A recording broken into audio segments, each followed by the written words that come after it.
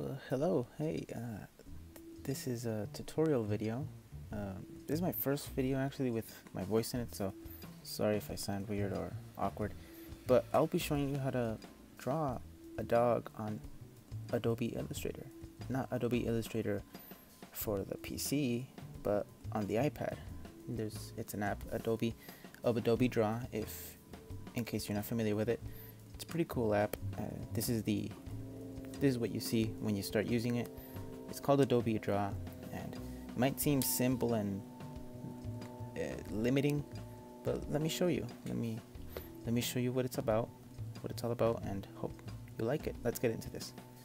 So what you just saw is me setting up. I turned on gestures only in preferences so that you can see a little cursor when I draw.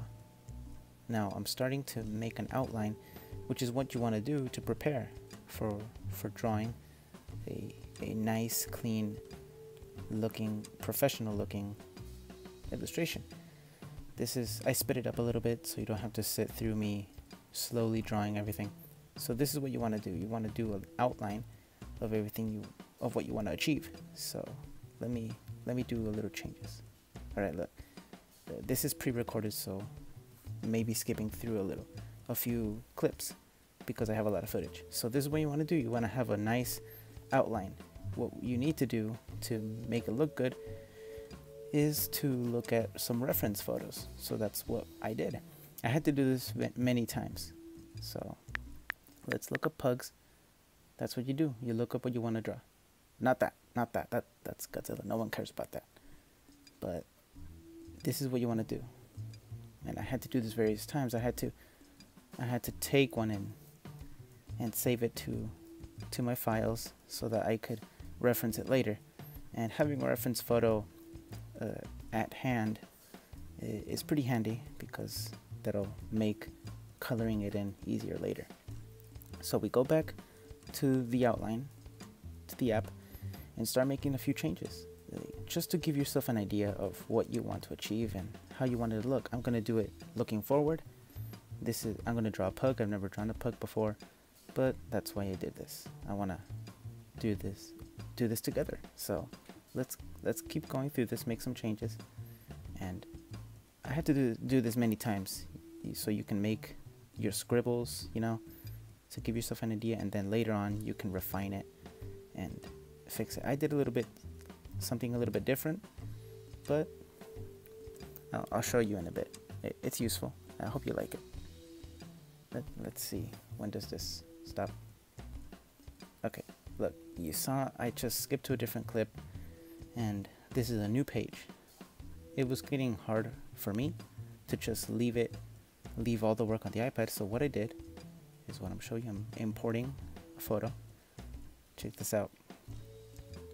I did most of the work on paper. I just got off this tablet, I took a break, and I did some of the work on paper. This is my attempt at a pug.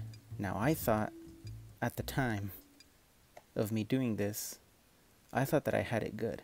But no, this isn't even remotely what a pug looks like. I wasn't paying attention. So watch. This is a trick you can do. You can import a photo, then make a new layer, and then outline it. This is how you can get a nice, crisp looking illustration. It can look pretty nice if you did it right, but this is just how I like to do it because it just gave me that authentic feel of using the paper. So I recommend you do it. So this clip is this is when I added a few more layers. After I did the outline, you can see I already finished the main shape of the dog. I added a few layers so that I could do the nose and the snout, and the wrinkles, the eyes, and that's what you want to do. You don't want to ruin something you already did right or that you liked. So that's why layers are super important. That's what you want to make sure you have enough layers, but not too many. Don't try to make too many because on this app you only get 20 layers per project. So be mindful of that. Don't use them all. So you want to have that flexibility. So you can see I'm using the layers. I'm dedicating time to fix them up, and sometimes some of your strokes may be out of line, so do what I'm doing right here. Zoom in with the eraser tool. Use that tool to make it look good, to smooth things out, and dedicate time to fix everything up, make it look nice. And remember, dedicate a layer to some of the details, like the wrinkles that I'm doing right now, and the eyes and everything else, and the colors. Make sure you add some colors too. Dedicate a layer to each color. Now see what I'm doing here? I just went to the top menu and to the shapes icon, and I selected the circular tool. Now with the circular tool, you tap twice in the middle, and it gives you a perfect circle. That's really useful, you see? Very convenient too, because pugs actually have almost perfectly circular eyes. And I'm looking at this now, and I realize that my dog is tilted to the left. It's no problem. I think it looks good. So see, dedicate time to each layer and the details in it. So now the outline is done, and it's time for some color. Now you see, look at the right. I'm importing a photo. You remember the reference photo? There we go. That's my reference photo. That's what I'm going to use to get my colors. I'll show you how. Let me just... yeah, okay. It's fixed up. That's where I want it. So what we're going to do, pick the brush. I'm going to use the basic round brush for this whole thing. What I did was pick the basic round brush, and I'm going to click and hold on the color button. You see what I did? Now I'm going to drag it and then let go over the color that I want. So that's what you want to do. You want to click, drag, and then let go so that you get the color that you want. And you repeat this, dedicate a layer to each color. You can't get every detail as much as you would like. This is more of a simpler illustration just to make it look good, but it's gonna look really good. It's gonna look detailed and everything, but it's not gonna have all the details that maybe a painter or all those details that you could get while sketching on paper. It's gonna look good anyway. Now to color it in, you can see what I'm doing. I'm making an outline of the area that I want to fill in with color. So, and I have a dedicated layer to this, and see, I clicked and held it inside of the area where I wanted to fill in with color. I don't know if you understood that. You just make an outline of the area you want to fill in, and then click and hold inside of that area, and then the color will fill in. Right? That's called the eyedropper tool. When you get the color that you want from a reference photo, that's called the eyedropper tool, and that's a useful trick that I learned. That's built into the app. Now see, after a while of coloring it in, I have this. Now this isn't good enough. I had to make some more changes. I had to repeat the steps that I'm showing you various times over the course of maybe a whole week. At this point in the drawing, at this point in the process of the drawing, I had to make some more changes. But let me show you some of the preferences. You can move the toolbar, you can make the stroke smooth after you draw a stroke, then you can turn on gestures only. It's just useful so that you don't draw with your finger. That can be kind of annoying. If you try out the app, you'll see what I mean later. Now look what I'm doing here. I'm zooming in, I'm getting my eraser ready because I have to make some changes to the outline of my dog, of my pug. So, and not just some regular changes, I'm gonna have to redo the entirety of the legs. I have to redo the torso, and I'm going to show you how to do that easily. Make some changes to the drawing that you want, that you're putting your heart into, really, because for me it took me a while, and I really like doing this. So I'm going to show you how to avoid the stress of of probably ruining your hard work. Now, see what I did right now? If you look to the right, I made a layer over the outline, the main outline. Remember that if you didn't already notice, the layer highlighted in orange is the one that I'm working on. That's the one I selected. So that's what you need to do. Well, that's what I find easier. I don't know if you can do this any other way, but when you want to make some changes, I recommend, especially to the main outline of your drawing, make an extra layer. Make a layer where you can scribble, where you can experiment.